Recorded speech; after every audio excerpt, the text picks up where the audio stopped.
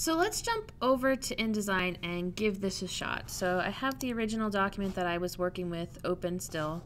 I'm going to reset my workspace.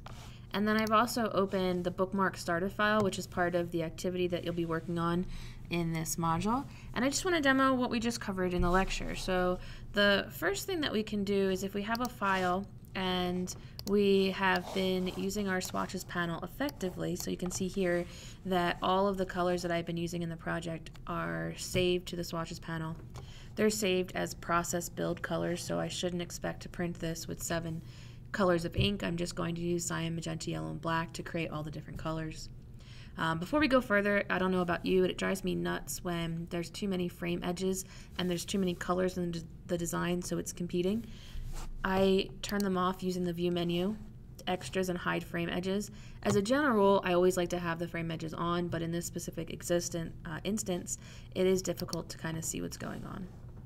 Okay, now that we have that, if I have gone through the entire process of creating this design and I thought it was really cool and I thought that, that eggplant colored shoe with the bright pink toe was great, but I decide that, it's really hard to see that eggplant on the background. So I have dark purple around the edges and then that eggplant or red purple color on the boot.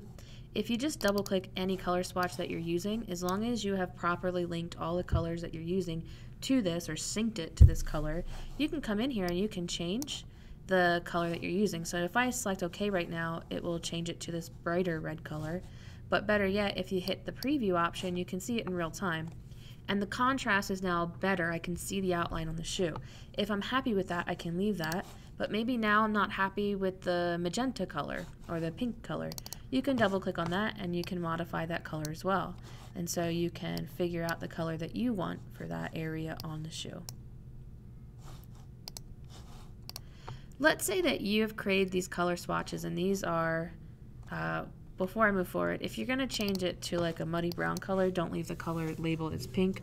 We'll call this a light brown. And so now that we've done that, we're saying something's more accurate to the color that we're using. But let's say that you create these colors and you decide that these are the colors that must be used in an entire branding project for whatever this is. This happens to be a bookmark, but maybe there is a stationery package that goes along with it, and you want to make sure that the letterhead and the envelope and the business cards all have the same colors. Whatever colors you select or you highlight on your swatches panel can be saved via the option flyout menu. So you can hit the option flyout menu and choose save swatches. When you do that, you need to make sure that you know where you're saving it. I'm just going to toss it on the desktop, and I'm going to let the file name be the name of the ASE file. And so I'll hit save. And now if we minimize and we move over to our desktop, you can see that it saved a .ase file. The .ase file will only save solid swatches, and so if you have any gradients or tints, it's not going to work. But to make sure that somebody has these 7 colors to use in their design project, you can send them the .ase file. And notice that when I go back to that document we were using in the last demo video, it has all the colors that we were using for this project, but it does not have the specific ones we want for our new project, the 7 swatches that are on this swatches panel.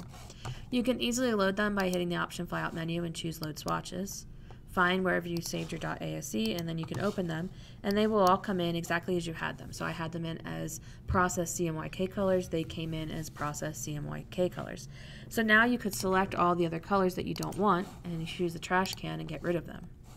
Now every once in a while you'll decide that you want to get rid of a color that you are using, but you don't know how to get rid of it without InDesign giving you an error.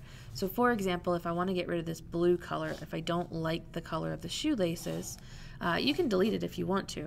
But because I try to delete a color that's in use, you'll get a prompt that says, well, you can delete it if you want to, but you have to replace it with something. I can't just remove all of that color from the design.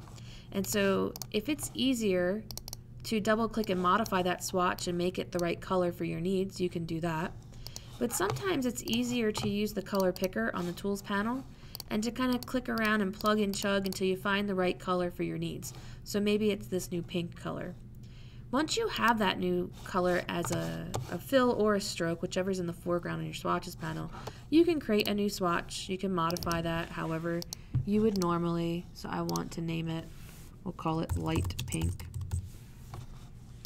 So now that I have the color I want to replace the shoelaces with, if you select the color that you're currently using for the shoelaces and delete it, you can say, well, I know I'm using it, but replace it with the right color. That pink was easier to select for me by using the color picker, and so I'd rather use the color picker, get the right color, and then replace and delete the blue swatch all at once.